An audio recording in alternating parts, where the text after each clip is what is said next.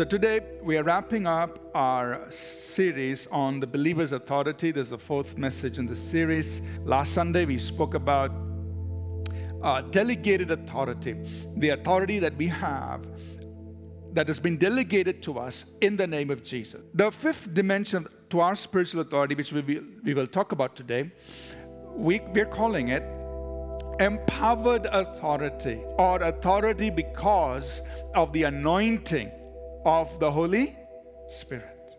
The authority you and I have over things around us, over circumstances, situations, demons, whatever the devil does, because of the anointing.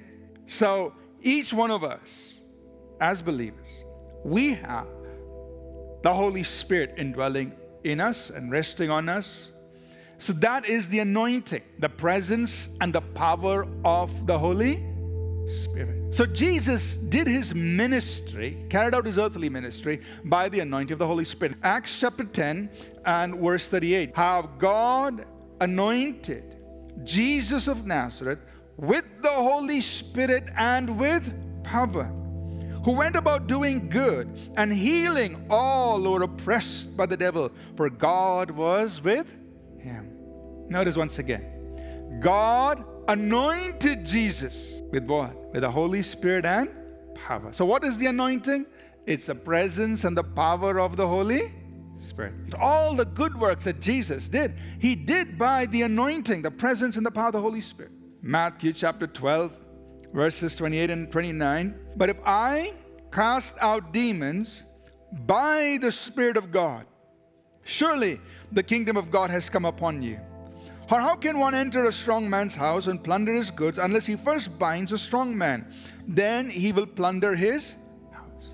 So how did Jesus cast out demons? By the Spirit, by the anointing, by the presence and power of the Holy Spirit. He cast out demons. Now what Jesus did is, he made it very clear that we believers would also have the Holy Spirit working through us. Now, I just want us to think about this. The same Holy Spirit, when we say Holy Spirit, we're talking about God the Spirit, who anointed Jesus and worked through Jesus, is also dwelling in every believer and anoints us and works through us. The same Holy Spirit. Are you listening? Amen? The same Holy Spirit who worked through Jesus is indwelling every believer and works through every believer. So you and I as believers need to know that. There may be evil spirits in the world, but I got the Holy Spirit who's dwelling in me, and he who is in me is greater, stronger, more powerful than the demonic powers that are in the world. Acts 1:8, Jesus said, you will receive power when the Holy Spirit comes upon you.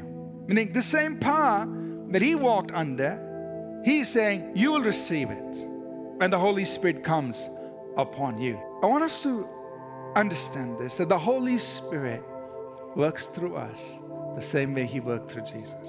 We can expect the Lord to do greater things. You say, do you mean to say you're greater than Jesus? No, we're not saying.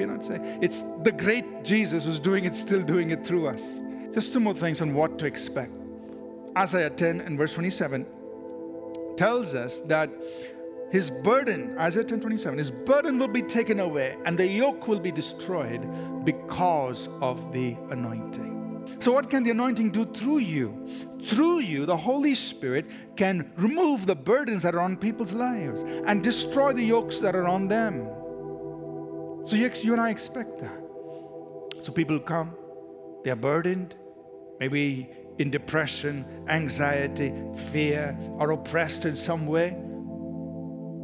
Just remember, the anointing is in you, upon you. The Holy Ghost is upon you.